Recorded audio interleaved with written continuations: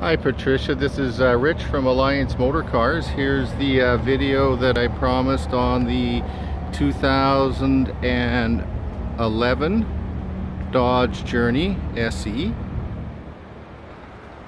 Look at the rear of the vehicle for you, and down your passenger side.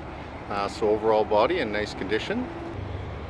Comes equipped with the alloy wheels, and they're all in pretty decent condition. And on the tires themselves, lots of tread left, so lots of life in the tires. Look at your front seating area, and the long handle on the side allows you to pump the seat up higher for somebody that might be shorter.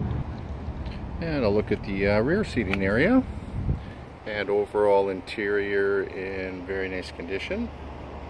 Your door controls for the power locks, power mirrors, exterior mirrors, and power windows. Look at your main instrument cluster. This one only has 129, 149 for kilometers. Steering controls for your Bluetooth, accessing your menu, and cruise control for the highways. Also, just behind the steering wheel here are audio controls for volume and changing stations. Look at your center dash for accessing your menu, audio controls, heating and air conditioning, and the air conditioning is blowing nice and cold. It is automatic with auto stick.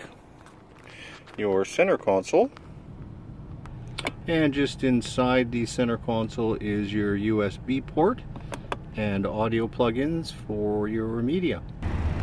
And a look at your rear hatch area, lots of room. It does come with the 70/30 split back seats that fold down for extra cargo space.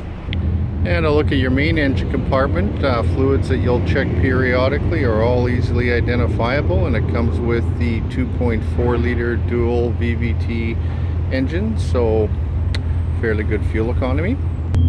There is one small little crease just on the front bumper, but overall in really nice condition. Again, this is Rich from Alliance Motor Cars, and I will be following up with you very shortly.